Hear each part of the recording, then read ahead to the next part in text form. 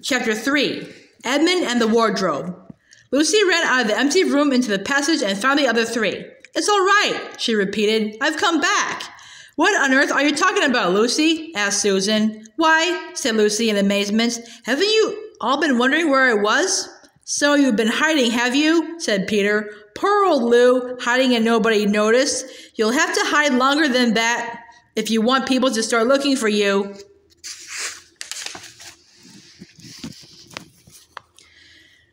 "But I've been away for hours and hours," said Lucy. The others all stared at one another. "Batty," said Edmund, tapping his head. "Quite batty." "What do you mean, Lou?" asked Peter. "What I said," answered Lucy. "It was just after breakfast when I went into the wardrobe, and I've been away for hours and hours, and had tea, and all sorts of things have happened." "Don't be silly, Lucy," said Susan. "We've only just come out of that room a moment ago, and you were there then." "She's not being silly at all," said Peter. "She's just making up a story for fun, aren't you, Lou?" And why shouldn't she?" "No, Peter, I'm not," she said. It's a magic wardrobe. There's a wood inside it, and it's snowing, and there's a faun and a witch, and it's called Narnia. Come and see." The others did not know what to think, but Lucy was so excited that they all went back with her into the room. She rushed ahead of them, flung open the door of the wardrobe, and cried, "Now, go in and see for yourselves." "Why, you goose," said Susan, putting her head inside and pulling the fur coats apart. "It's just an ordinary wardrobe. Look, there's the back of it." Then everyone looked in and pulled the coats apart, and they all saw, Lucy herself saw, a perfectly ordinary wardrobe. There was no wood and no snow, only the back of the wardrobe with hooks on it. Peter went in and rapped his knuckles on it to make sure that it was solid. "A jolly good hoax, Lou," he said as he came out again. "You have really taken us in, I must admit. We half believed you." "But it wasn't a hoax at all," said Lucy. "Really and truly. It was all different a moment ago. Honestly, it was. I promise." "Come, Lou," said Peter. "That's going a bit far. You've had your joke. Hadn't you better drop it now?" Lucy grew very red in the face and tried to say something, though she hardly knew what she was trying to say, and burst into tears. For the next few days, she was very miserable. She could have made it up with the others quite easily, and any moment if she could have brought herself to say that the whole thing was only a story made up for fun. But Lucy was a very truthful girl, and she knew that she was really in the right, and she could not bring herself to say this. The others who thought she was telling a lie, and a silly lie too, made her very unhappy. The two elder ones did this without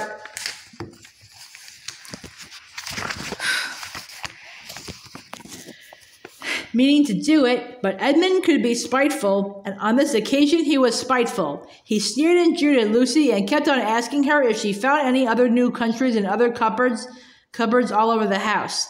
What made it worse was that these days ought to have been delightful. The weather was fine, and they were out of doors from morning to night, bathing, fishing, climbing trees, and lying in the heather. But Lucy could not properly enjoy any of it, and so things went on until the next wet day. That day, when it came to the afternoon and there was still no sign of a break in the weather, they decided to play hide and seek. Susan was it, and as soon as the others scattered to hide, Lucy went to the room where the wardrobe was. She did not mean to hide in the wardrobe because she knew that would only set the others talking again about the whole wretched business. But she did want to have one more look inside it, for by this time she was beginning to wonder herself whether Narnia and the faun had not been a dream. The house was so large and complicated and full of hiding places that she thought she would have time to have one look into the wardrobe and then hide somewhere else. But as soon as she reached it, she heard steps in the passage outside, and then there was nothing for it but to jump into the wardrobe and hold the door closed behind her. She did not shut it properly because she knew that it is very silly to shut oneself into a wardrobe, even if it is not a magic one. Now the steps she had heard were those of Edmund, and he came into the room just in time to see Lucy vanishing into the wardrobe. He at once decided to get into it himself, not because he thought it a particularly good place to hide, but because he wanted to go on teasing her about her imaginary country. He opened the door. There were the coats hanging up as usual, and the smell of mothballs, and darkness and silence, and no sign of Lucy. She thinks Susan comes to catch her, said Edmund to himself. And so she's keeping very quiet and at the...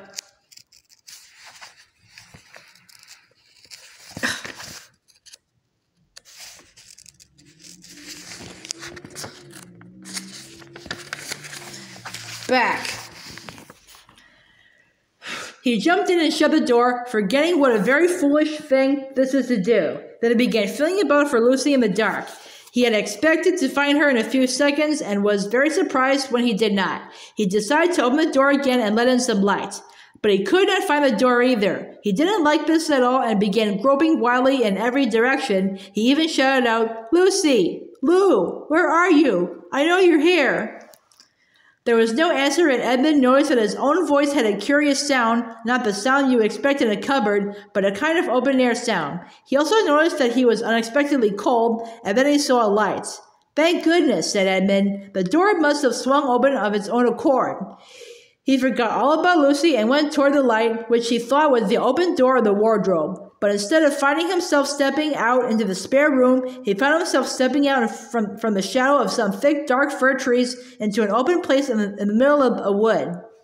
There was a crisp, dry snow under his feet and more snow lying on the branches of the trees. Overhead, there was a pale blue sky, the sort of sky one sees on a fine winter day in the morning. Straight ahead of him, he saw...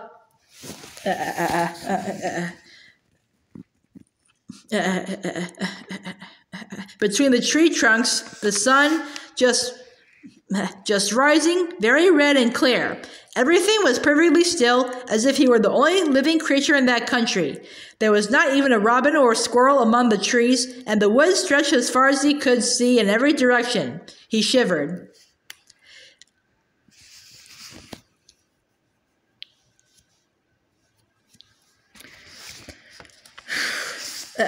He now remembered that he had been looking for Lucy, and also how unpleasant he had been to her about her imaginary country, which now turned out not to have been imaginary at all. He thought that she must be somewhere quite close, and so he shouted, "Lucy! Lucy! I'm here too! Edmund!" There was no answer. "She's angry about all the things I've been saying lately," thought Edmund, and though he did not like to admit that he had been wrong, he also did not much like being alone in this strange, cold, quiet place, so he shouted again. "I say, Lou, I'm sorry I didn't believe you. I see now you were right all along. Do come out. Make it pax." Still there was no answer. "Just like a girl," said Edmund to himself, "sulking somewhere and would accept an apology." He looked round him again and decided he did not much like this place, and had almost made up his mind to go home when he heard, very far from the wood, a sound of bells. He listened, and the sound came nearer, and at last there swept into sight a sledge drawn by 2 reindeer. The reindeer were about the size of Shetland ponies, and their hair was so white that even the snow hardly looked white compared with them. Their branching horns were gilded and shone like something on fire when the sunrise caught them.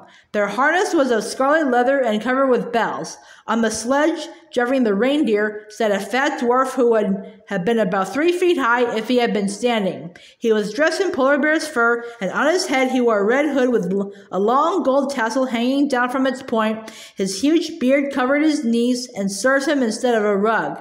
But behind him, on a much higher seat,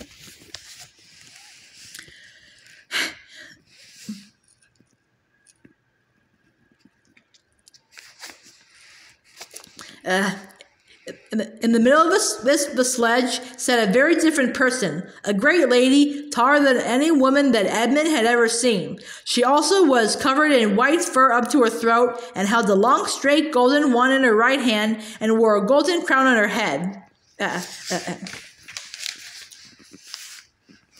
Her face was white, not merely pale, but white like snow or paper or icing sugar, except for her very red mouth. It was a beautiful face in other respects, but proud and cold and stern.